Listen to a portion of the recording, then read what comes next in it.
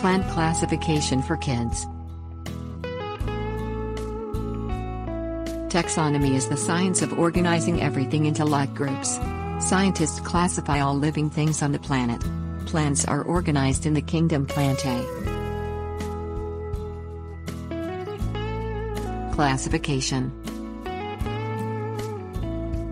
Plants are organized into four main categories, based upon their phylum, tissue structure, seed type and stature. Phylum refers to the overall type of plant, for example, ferns or flower producers are in different categories. Tissue structure refers to the way that the plant can absorb and circulate water.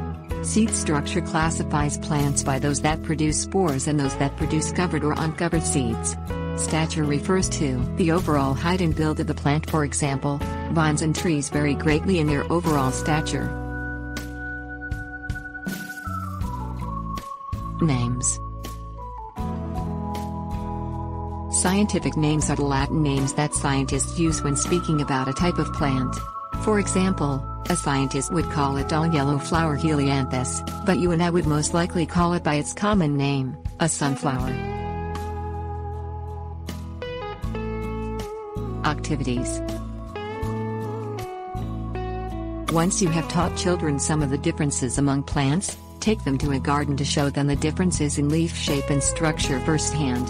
Point out how leaves from a fern differ from the leaves on from maple tree and pine needles.